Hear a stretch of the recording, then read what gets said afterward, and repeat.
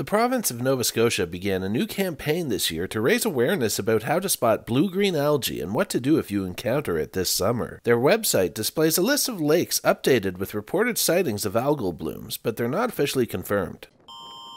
Last year, an emergency alert was sent out to Halifax residents after 2 dogs died and 1 person went to hospital after what was described as an unknown issue with the water in Grand Lake. There was an algal bloom spotted, but water samples by the Department of Environment and Climate Change came back negative. The list of lakes with reported sightings this year continues to fluctuate. With warmer temperatures and intense rainfall, those are good conditions to wash a lot of nutrients into the water and heat to allow anything in the lake to grow, and including blue-green algae. And so we expect with climate change to see more and more blue-green algae blooms, and that's why we're really trying to get the word out for people to look out for it. If you see blue-green algae, it's important to keep your dogs and children away from it. Swimming near it can give you rashes, headaches, and stomach aches. Kennedy says you should always be cautious about getting drinking water from a surface supply. Blue-green algae is a great example of how those supplies might not be as consistent and safe, and they're more difficult to treat for toxins and anything else that might be in the surface water. So we always recommend